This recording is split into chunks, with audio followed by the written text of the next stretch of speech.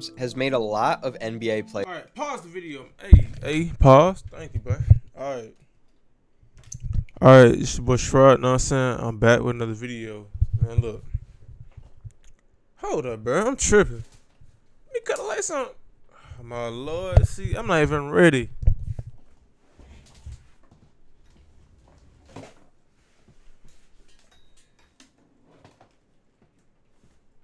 Saying.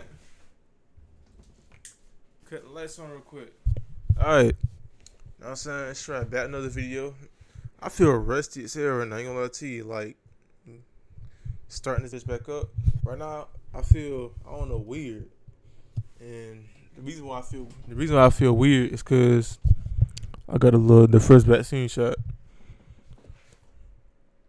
Yeah. It's the thing though. You know what I'm saying? Before I get into the video with the you know something with the shot, you know what I'm saying? I don't know.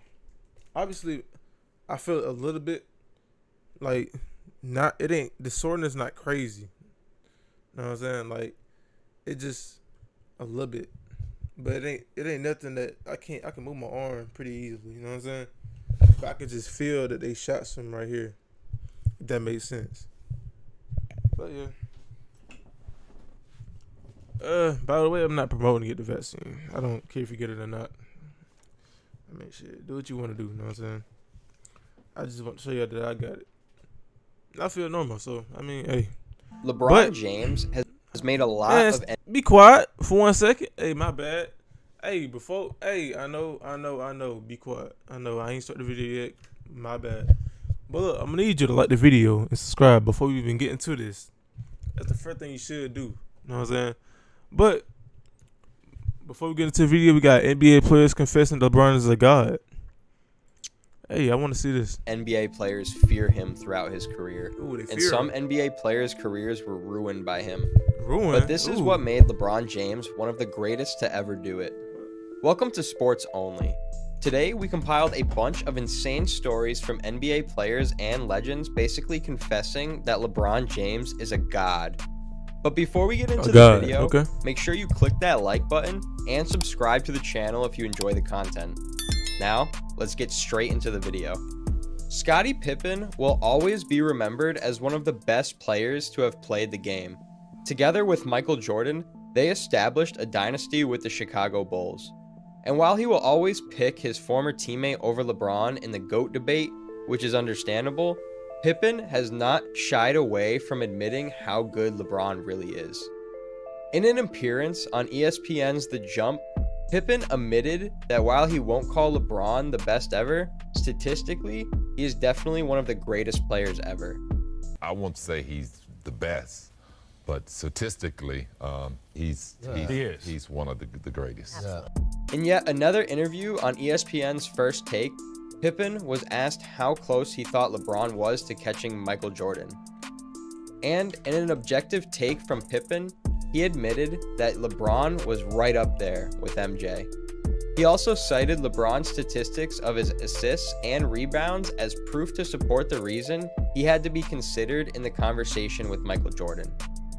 He did, however, say that LeBron couldn't catch Jordan in the MVP race. And with LeBron only winning one regular season MVP so far, compared to Jordan's 5, you might have to agree with Pippen on that one, as LeBron is quickly running out of time to catch Jordan there. He probably will never catch him in terms of MVP. Okay.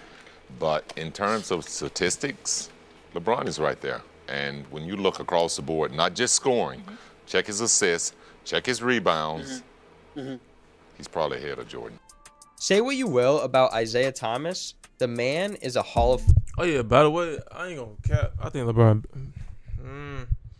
Don't get on my dick by saying this. I like LeBron more than Jordan. I'm just keep it at that. You know what I'm saying? That's all. Yeah. I'm not gonna sit and be like Jordan overrated. Jordan I ain't gonna be that guy. You know what I'm saying? I just like LeBron more than Jordan. That's all. So take that how you want to take it, but... Famer, a two-time NBA champion, and arguably one of the greatest point guards to have ever played the game. He was that good. But yeah, His long-standing beef with Michael Jordan might color his opinion on who he thinks is the better of the two players, but it is his opinion regardless. And here's what he said about LeBron James when he was asked about him. So I've got my essay written, and I've been working on it for about a week. So now I'm going to show you how I use Grammarly to edit. Okay, so here's my essay, and I'm going to click through Grammarly's suggestions. When you talk about just a basketball player, a complete basketball player, LeBron James is a much better basketball player than Michael Jordan. When you talk about just a basketball player, a complete basketball player, LeBron James is a much better basketball player than Michael Jordan. Okay, there might be some underlying beef in that statement, but we get it. He chooses LeBron over MJ. We know that the GOAT debate is hotly contested, but saying LeBron is a much better player than Michael Jordan, that's a bit of a stretch. If that were the case, there would be no GOAT debates. Moving on, a lot has been said about LeBron's basketball IQ, and even some who are on the side of Michael Jordan in the GOAT debate have even given LeBron the W when it comes to playing intelligence. Arms out to James with a new shot clock. Oh, great no-look to Zizic, who puts it home. I gotta watch that again, bro. Hold on. That's just Playing nasty. intelligence. Arms out I don't to care James what you say. That's just nasty, bro. with a new shot clock. Oh, great no-look to Zizic, who puts it home. How about that?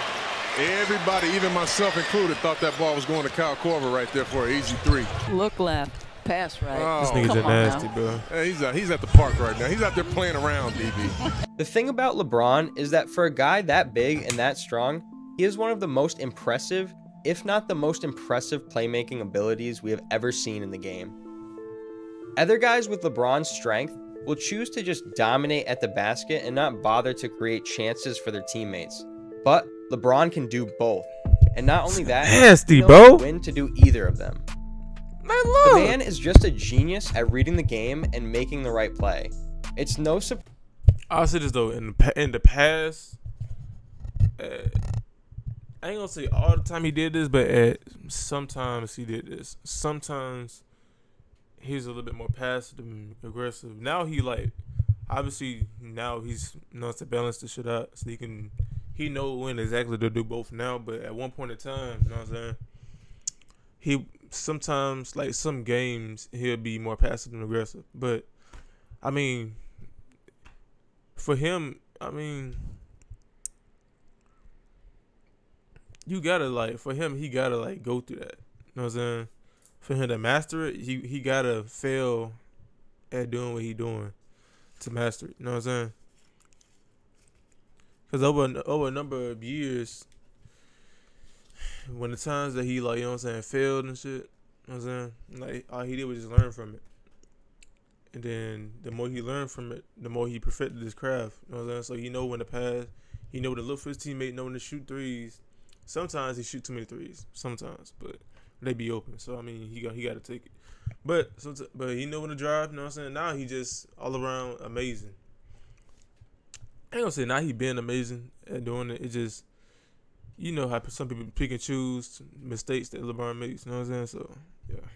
Surprised that he is well ahead of Jordan when it comes to all-time assists. Hand of LeBron, who picked up the loose ball behind the back, just like they threw it up. He looking like me out there. He has butter to jelly. Looking like me. You gotta have eyes in the back of your head or a great memory to make a pass like that. LeBron James to wait for the lay-in. No one captures how mentally immersed LeBron James can be in a game as well as DeMar DeRozan did in this interview. While discussing how difficult it was to face LeBron James in the playoffs during his time with the Toronto Raptors, DeRozan said that people simply do not realize how difficult it is to go up against LeBron and beat him in a 7-game playoff series. DeRozan. Now you'll take that. You'll take that. You want to stay as tight as you can without giving up the drive and getting. Speaking about the Eastern Conference Finals in 2016, when the Raptors came up against LeBron's Cavaliers and won games 3 and 4 of the series, DeRozan recollected an incident that happened during the playoff series. In Game 5 of the series, one of DeRozan's teammates forgot one of the plays that were called. And guess what LeBron did? He looked over at the. I know the story. He told the Toronto Raptors teammate, the player that they should be running. He told this nigga where he should be at on his own play.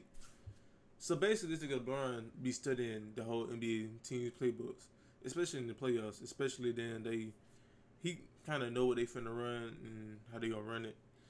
Plus, he also knows like the player spots on the floor, like where do they shoot good at. So occasionally, you may see LeBron leave a person open, and he doing it for a reason. You know what I'm saying? It might look like he's just being lazy. It might look like he don't care. But the thing is, he knows exactly what your weaknesses in your game. So he knows exactly what your field goal percentages on each spot on the court. Basically, he studied all that shit, literally.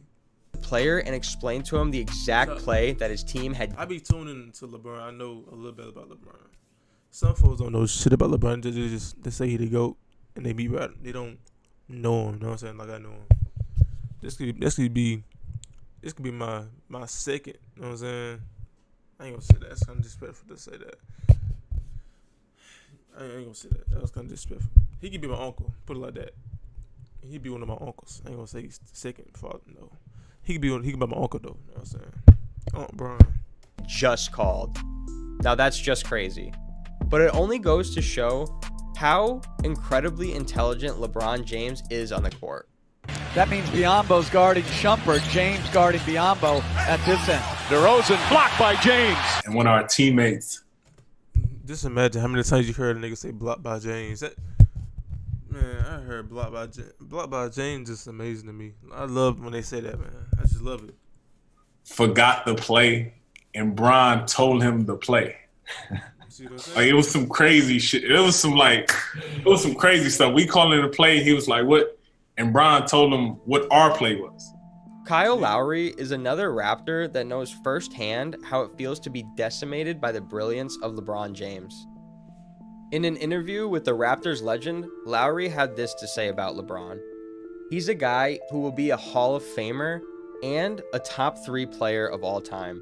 It makes you want to figure out how to beat him because you want to say I knocked him off his throne. He's a guy who will be a Hall of Famer, top 3 NBA all-time players. It makes you want to figure out how to beat him because you want to be able to say, look, I knocked him off his throne. I want to thank Snap Sports. Without this, wouldn't be possible. Bro, why does Shaq advertise every goddamn thing, bro? What happened? What is this now? Let me see what this is. Shaq advertises everything in the book. What is this? Court Dreams? What is it called? www.snapsports.com/some bullshit. Bro, Shaq monetized everything in the book. I see this nigga every day on something different. I don't appreciate it's like he wake up to advertise some shit. Look, just look at this. Mute the music though. Just look at this, man. Shaq just he ain't even here. The nigga just like this, bro. He be making up. I'm gonna be on some Shaq shit, monetizing everything.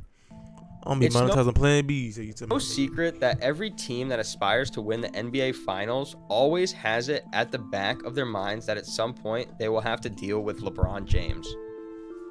From 2011 to 2018, LeBron appeared in 8 straight NBA Finals.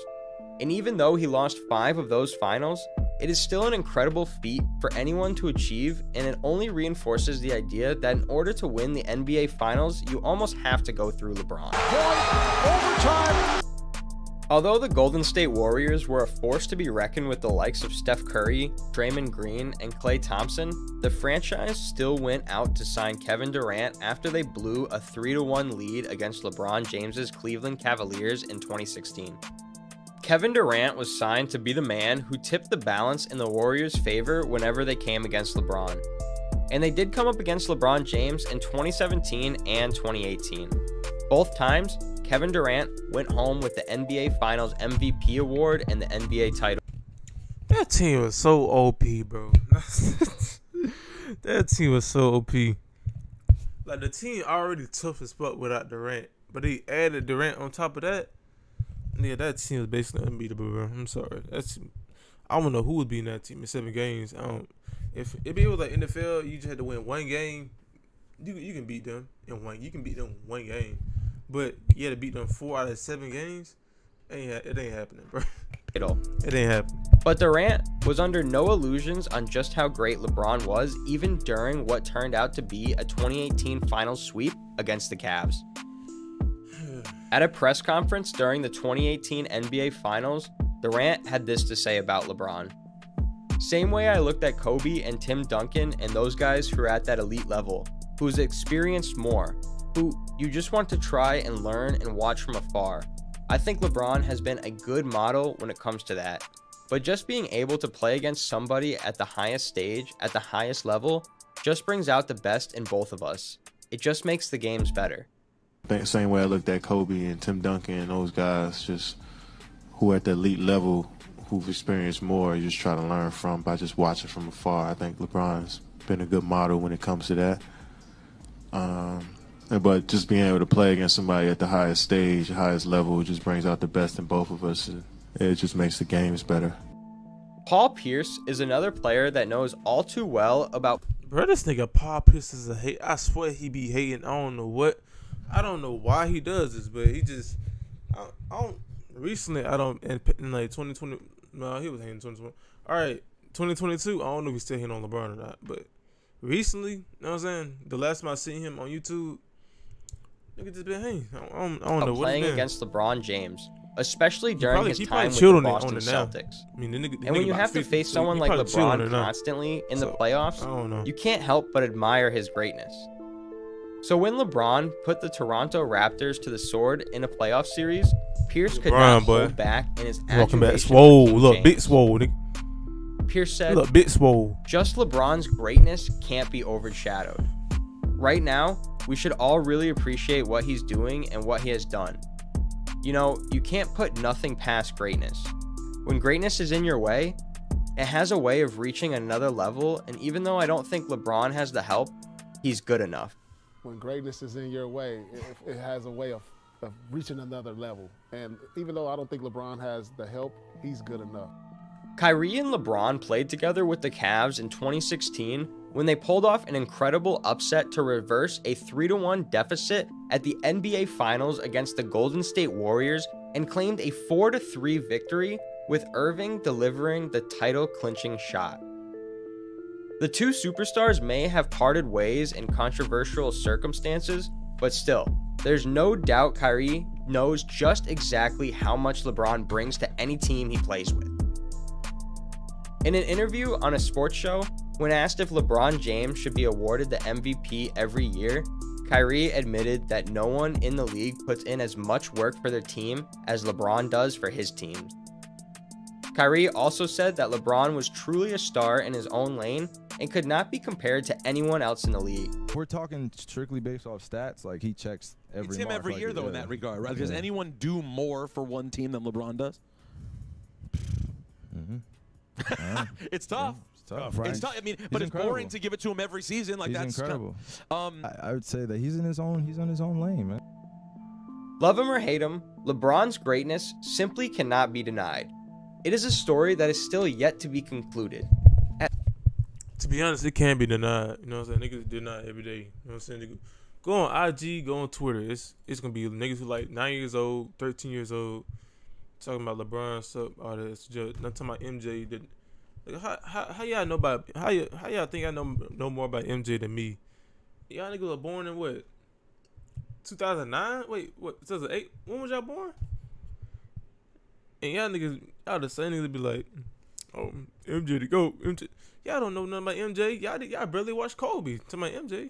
Like, bro, that's what these niggas be young as hell thinking they know about basketball. All they do is all they do is go on YouTube, look up Undisputed, and watch Skip Bayless talk about LeBron, how LeBron is nowhere near Michael Jordan. That's all they do. That's where they get their facts from. That's literally. But, I mean, hey.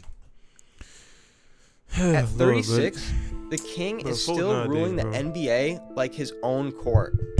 For many years to come, there will be many more commentaries from super. Oh yeah, by the way, just in case it's your first time watching me, but actually it's something y'all may have noticed, but I haven't spoken about it. All right, Pete this, right? If you see me blink a lot, right, it's because I need glasses, and it's hard. My eyes, like, they start to hurt. You know what I'm saying? Not hurt. I want to explain it. Basically, I need glasses, right? I can see, you know what I'm saying, like, stuff around me, you know what I'm saying, it's close. You feel me? But like I can't see far away, you know what I'm saying? I can't see very clear. It is blurry. It's just not clear. So I kind of need glasses. No lie. That's beside the point though. All right, but look, that's the end of this video. Hopefully I didn't make it too long. You know what I'm saying? Hopefully I have a nice day. Have a wonderful day. Don't mind me. But have a wonderful day, you know what I'm saying? Y'all be good. You feel me? Y'all be good. Y'all have a wonderful day. Y'all get up and do something with yourself. Cause just don't waste no days, bro. Don't waste no days BSing around. Just get up and do what you want to do in your life. You know what I'm saying? Cause nobody gonna wait for you to do it. You gotta get up and do it yourself. So yeah, that's all I gotta say, man. Y'all have a wonderful day, man.